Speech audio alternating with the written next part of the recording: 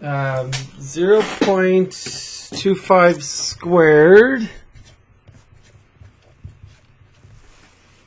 plus a quarter squared times 3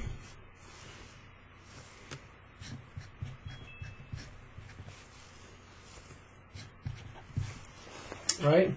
So there's lots of ways of doing this. It's not that there's a wrong way, but when I look at this, I just think, I reckon fractions are going to make this easier. A little bit easier. What's 0.25 as a fraction? It's a quarter, isn't it? When quarter in money is 25 cents, so that's a quarter in money, right? A quarter squared, which is a quarter times a quarter, right? Right?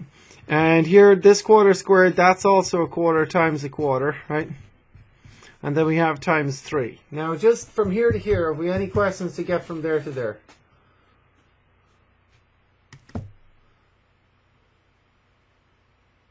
So I wrote the 0.25 as a quarter, and a quarter squared is just a quarter times a quarter. Are we okay with that?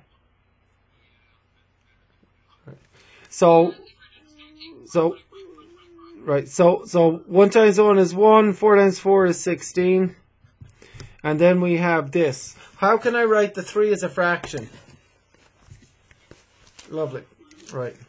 So I have 1 times 1 times 3, which is 3 on the top, and on the bottom 4 times 4 times 1, which is 16. Okay? So I have 1 16 plus 3 16ths. What does that make? So we've got 4 16ths. And can I simplify that? Alright, so 4 into 4 goes once, 4 into 16. 4 times, right? So that's a quarter. Now it says to give the answer as a decimal. What's a quarter as a decimal?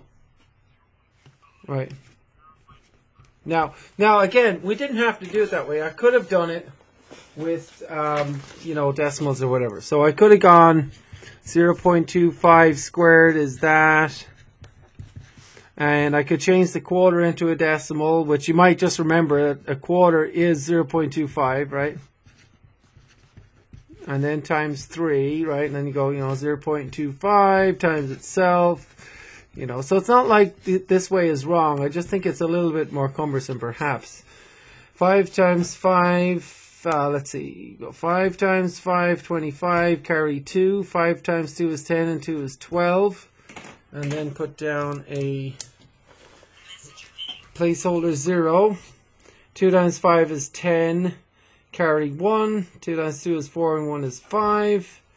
And add these guys, and we get 5, and then a 2 and a 6.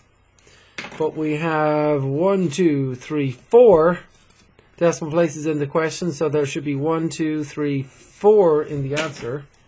So the decimal point goes there, and we put a 0 here, so that's 0.0625. So this times this is 0.0625. And then this times this is 0.0625. And then we have times 3. So I guess we're going to multiply this guy by 3. That's 15, carry 1, and that's 7, and that's 18. And there's 1, 2, 3, 4 in the question, so there should be 1, 2, 3, 4 in the answer, so that's a point.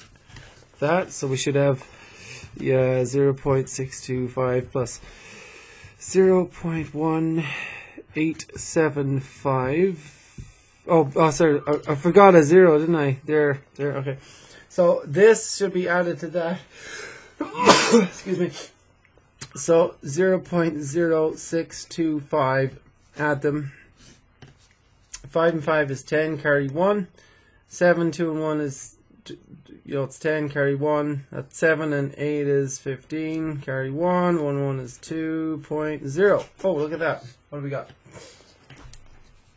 0.2500, which is just 0.25, right?